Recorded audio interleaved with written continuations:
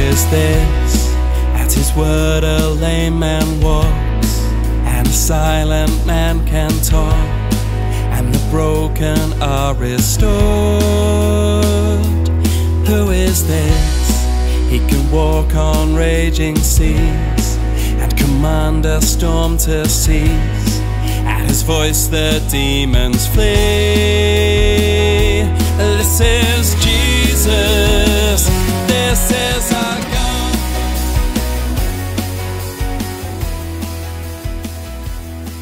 Hello, welcome back to day 4 of the Humanity of Jesus series.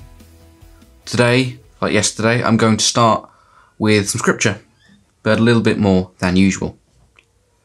First of all, we're having Matthew 4, verses 1 to 11, and then Hebrews 2:18. Verse 18 is the follow-up to the Hebrews 2:16 and 17 that's been our anchor passage for this week. Jesus was tempted in the wilderness. Then Jesus was led by the Spirit into the wilderness to be tempted by the devil. After 40 days and 40 nights, he was hungry. The tempter came to him and said, "If you're the Son of God, tell these stones to become bread." Jesus answered, "It is written, man shall not live by bread alone, but on every word that comes from the mouth of God." Then the devil took him to the holy city and had him stand on the highest point of the temple. "If you're the Son of God, throw yourself down, for it is written, he will command his angels concerning you, and they will lift you up in their hands, so that you will not strike your foot against a stone." Jesus answered him, "It is also written, do not put the Lord your God to the test." Again, the devil took him to a very high mountain and showed him all of the kingdoms of the world and their splendour. "All of this I will give you," he said, "if you will bow down and worship me."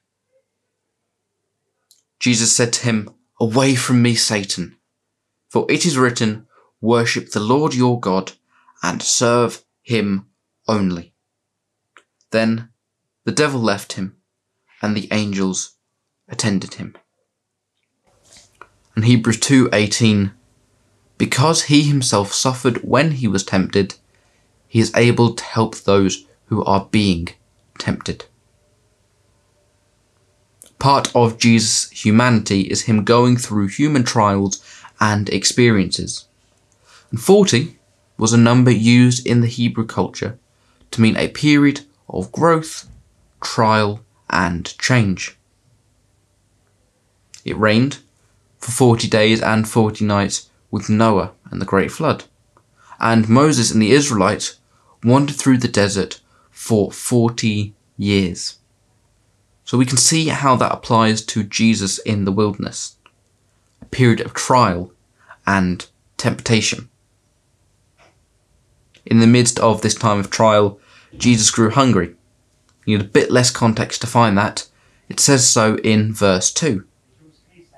Then along comes Satan, the tempter, to, as the name suggests, tempt Jesus to sin, to try and get him to break. We can all imagine that situation. We've been there before.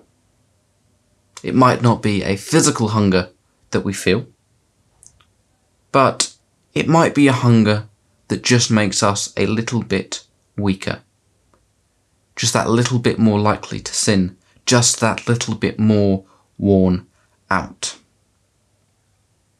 He's hungry, and then a voice comes along, says in his ear, "Go on, do it, prove you're the Son of God."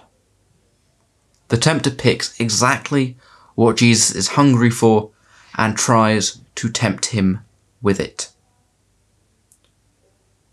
He does it again with the temple and then finishes off with the whole beauty of the world. All of them trying to get Jesus to abuse his power and to sin. Yet, Jesus prevails. This gives us two things. Number one, it gives us hope that we can beat temptation. If Jesus is able to beat temptation, so are we. We have his Spirit living inside of us. And number two, you're going to see a theme here, it gives us the model of how to deal with temptation. And that is Scripture.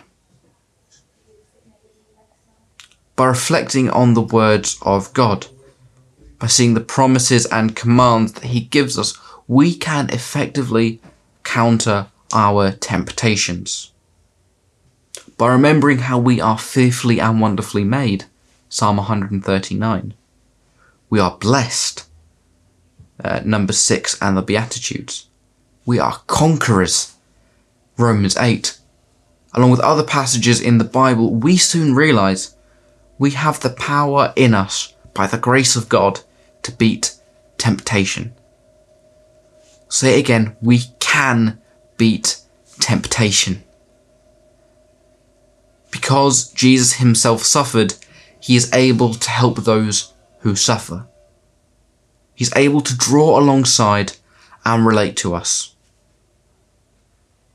Again, I'll sound like a broken record, but because of the model of how to deal with the problem, and because he relates to us, we can beat temptation. He's done it for us. He shows us exactly what to do. Because he's just that good. Let's pray.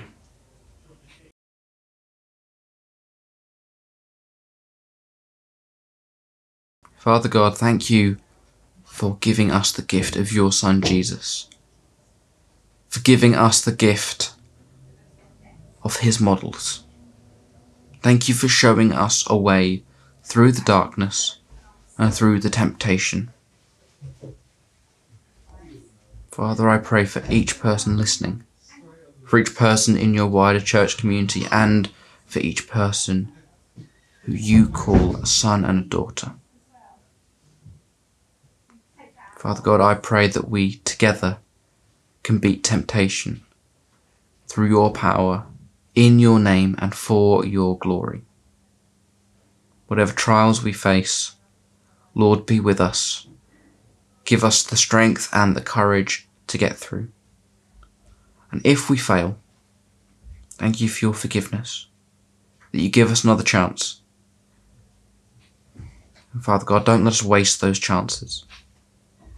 Let us use the chances to keep trying, to keep pushing, to keep fighting the good fight. In your holy name I pray, and we pray together. Amen. Who is this? At his word a lame man walks, and a silent man can talk, and the broken are restored. Who is this? He can walk on raging seas, and command a storm to cease. At his voice the demons flee. This is Jesus. This is our God working wonders in me.